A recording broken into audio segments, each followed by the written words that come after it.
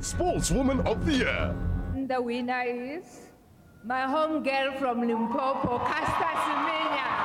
Hierdie is een van die beste atlete wat Suid-Afrika ooit gesien het. Ons moet daar dophou in die toekoms. Sy is slegs 18 jaar oud en sy hardloop vir die ander atlete stikkend in die 1500 meter op die oomblik. She really is an incredibly gifted athlete, this Semenya. Absolutely made for this 800 meter event. The time is going to be very close to 2 minutes, but she wins the gold medal, Semenya, this junior athlete from Bonin Polokwane, and she is starting to dominate this two-lapper. That's Semenya. Before we get into that conversation, let me just tell you that you have to check out the new deal from Debonair's Pizza. It's called On the Double Stacked, and you can now get your favorite On the Double pizzas stacked. So you can get 2 large pizzas, double stacked, each with a cream cheese filling and your choice of 2 flavors. Now that's a mouthful. Debonair's Pizza. Try something amazing.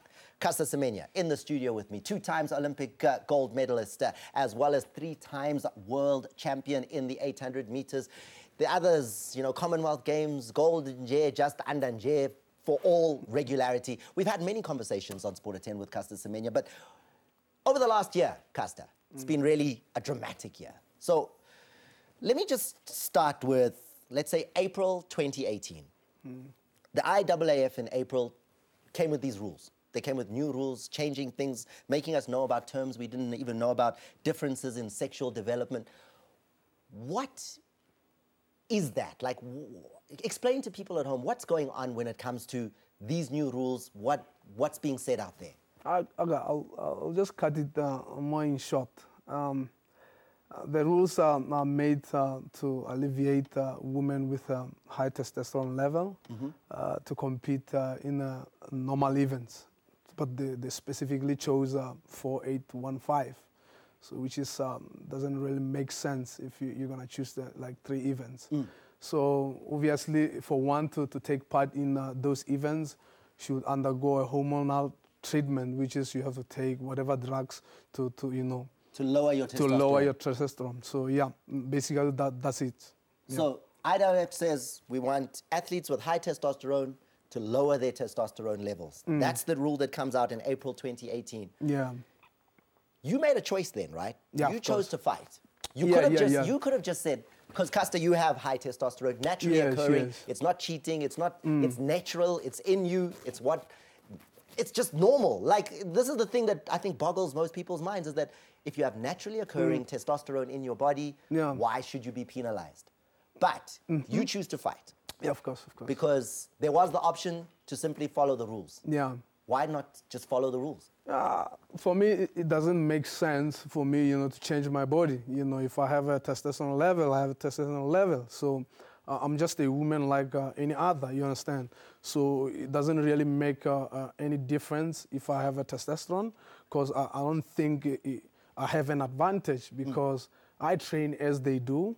Okay, let's say instead I have that high testosterone level, and then I don't work hard. Will I have those benefits? The answer is no. So it does not make sense. For me, the way I see it, it was more like a target. You target someone who's like doing well.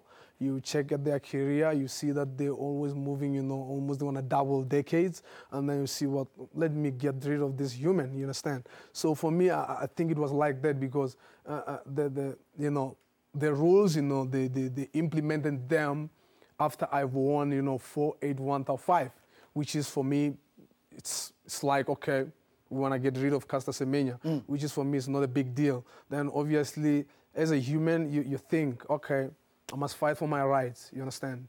And then you realize that, okay, I'm fighting against, a big association that is mainly, dominated by like, Europeans, you understand? Which is, you stand no chance to win against them. There's no one who's gonna, vote, against any other Europeans, you understand? Which is, for me, it was fine. And then I was like, okay, for me, the main goal is not to win the case, basically, because I know I'm not gonna win it. But the main case, of course, you will not win the case, because I've read it. The data that they've collected, you understand? You see it, that you're not gonna win it. And then obviously, when you see CARES ruling against you, what do you think? The Court for Arbitration for Sport. Yes, that's what I'm saying. And then you be like, okay, the main goal here is to raise awareness, to raise awareness to people to see, how this IAAF is, you understand? You really feel they've targeted you, Casta? Yes, like definitely. You specifically, Casta Semenya? Specifically, because if they didn't target me, why they didn't have this ruling way before?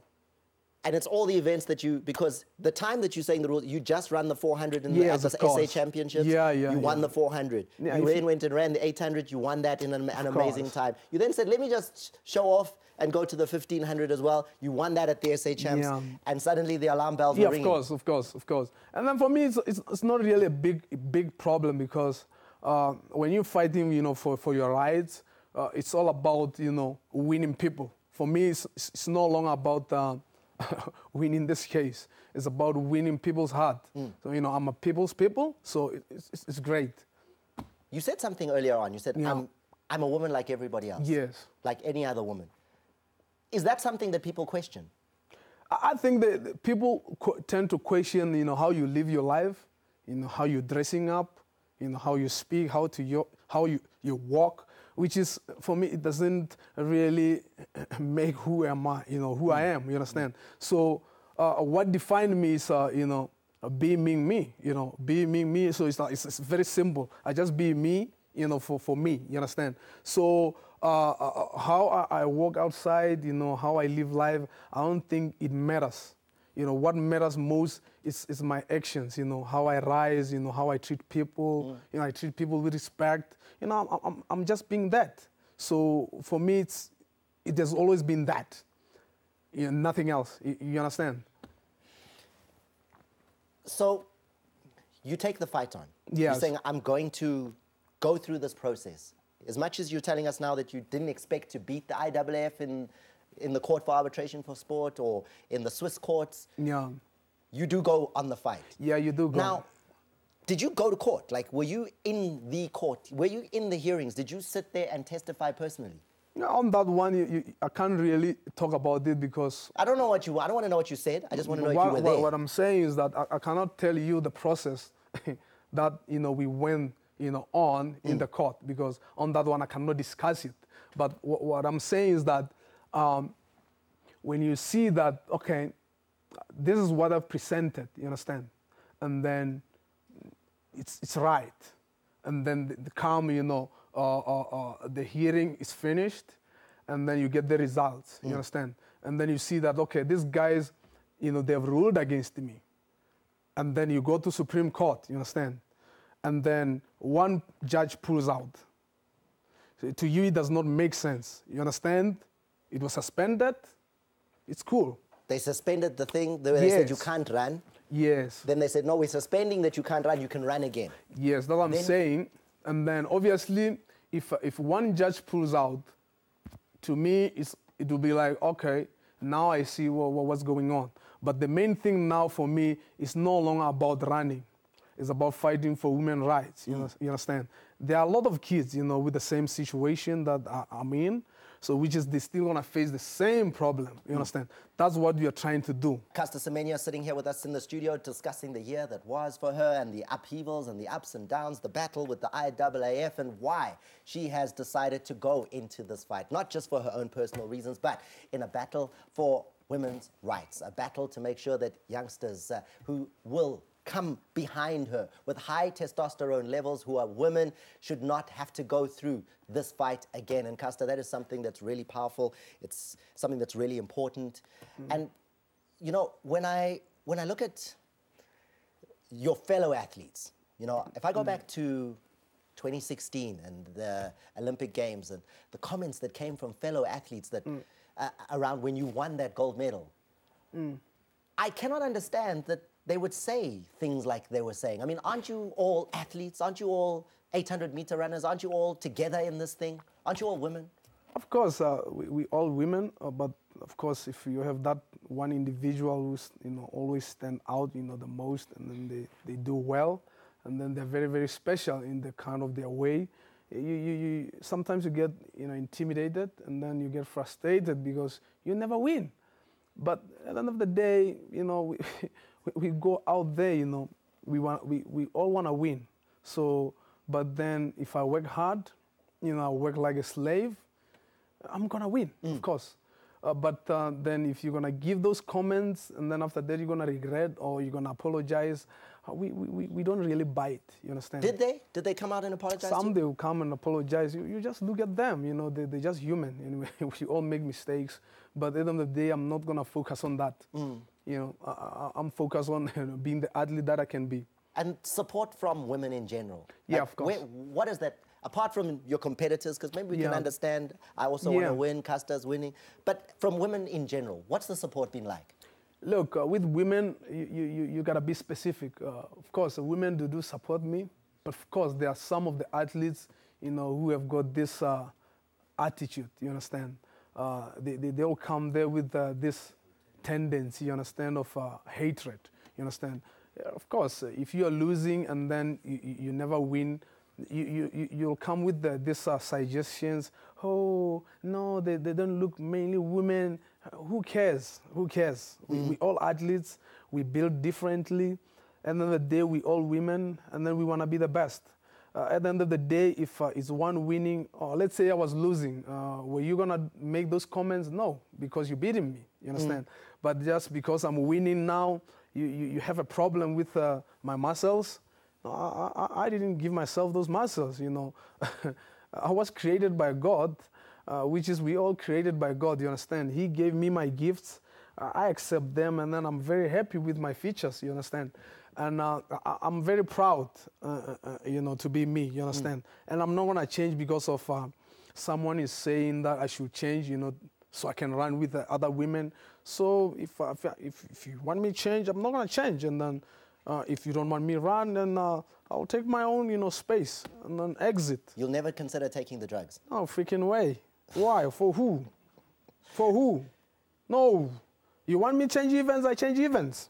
You'll change Simple. events? Of course, I'll change events. Rather but then, than... yeah, rather taking those drugs. No, man. Instead of those guys, you know, focus on the dopers, and you be there, you know, focus on people who are just doing, you know, sports clean, you understand? So, which is, of course, I'll change events.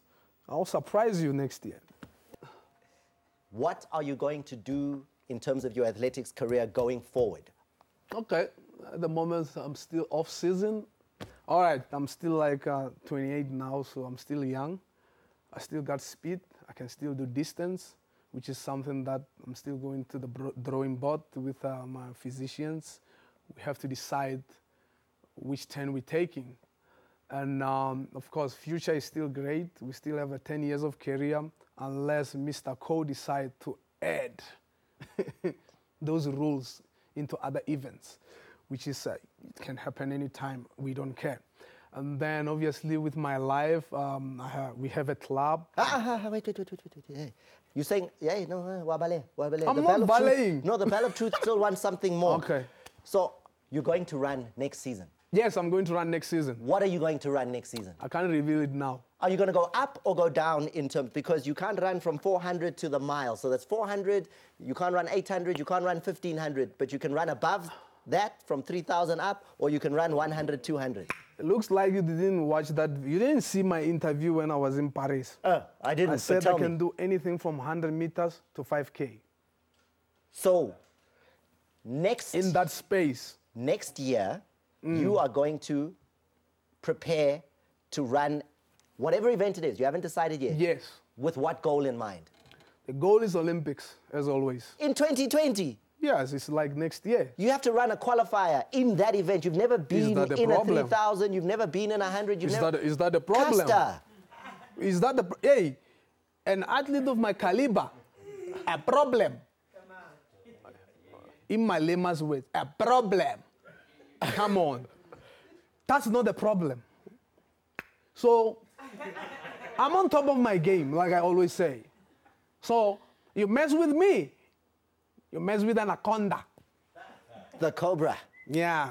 So, next year, you still see me. I have a gift for you. So, just be patient.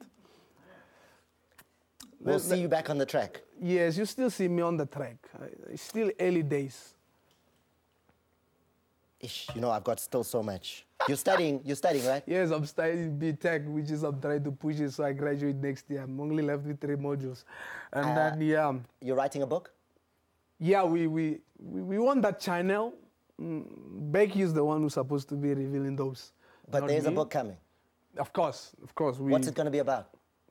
My life. Everything. Everything. The scoop. Everything. When can we expect it? I'm not yet sure, but then... Are you ready? Are you writing? Are you busy? Everything is in here, man.